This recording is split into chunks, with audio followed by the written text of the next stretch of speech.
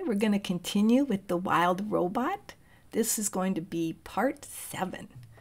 And we left off, Roz witnessed a possum play dead when it was attacked by a badger.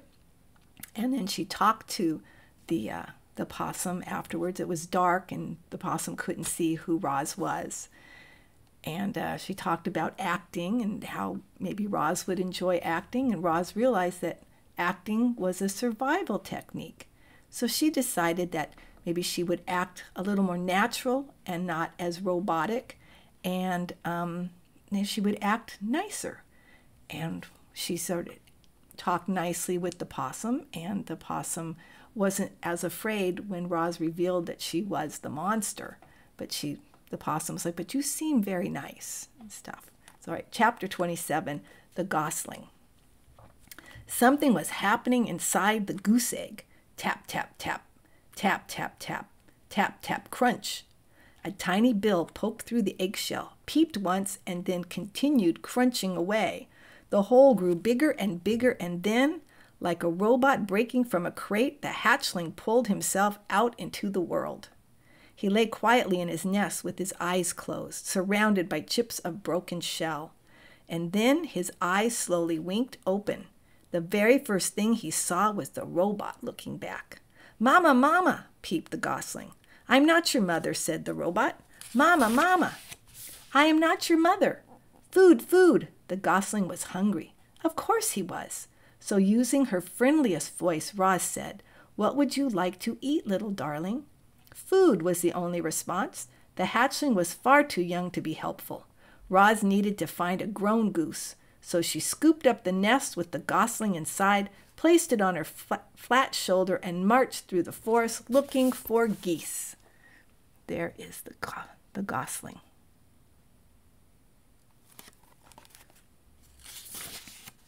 Chapter 28, the old goose. Oh, here's a picture of the old goose.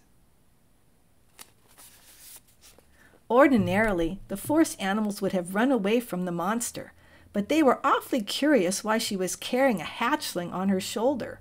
And once Roz explained the situation, the animals actually tried to help. A frog pointed Roz up to the squirrels. A squirrel recommended that she speak with the magpies, and then a magpie sent them over to the beaver pond. The ground grew soggy. The ground grew soggier, the grass grew taller, and soon the robot and the gosling were looking across a wide, murky pond. Dragonflies buzzed through the reeds. Turtles sunned themselves on a log. Schools of small fish gathered in the shadows, and there, floating in the center of the pond, was an old gray goose. "Good morning to you," the robot's friendly voice boomed from over the water. "I have an adorable little gosling with me." The goose just stared. "I am in great need of your assistance," said Roz.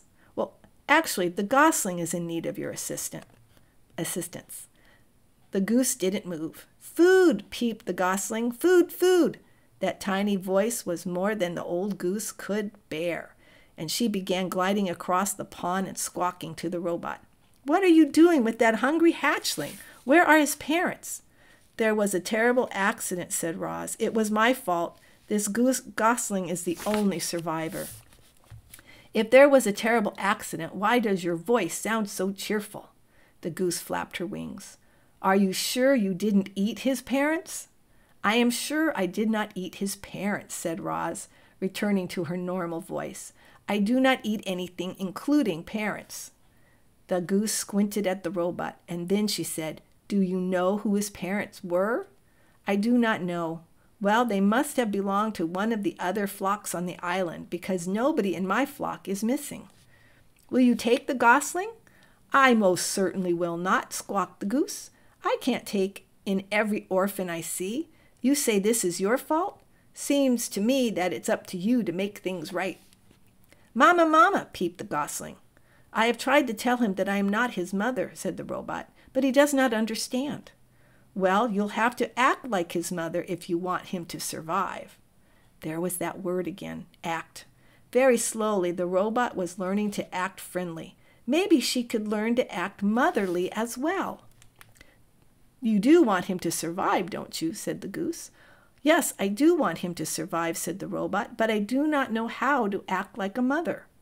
Oh, it's nothing. You just have to provide the gosling with food and water and shelter. Make him feel loved, but don't pamper him too much. Keep him away from danger, and make sure he learns to walk and talk and swim and fly and get along with others and look after himself. And that really is all there is to motherhood. The robot just stared. Mama, food, said the gosling. Now would probably be good time to feed your son, said the goose. Yes, of course, said the robot. What should I feed him?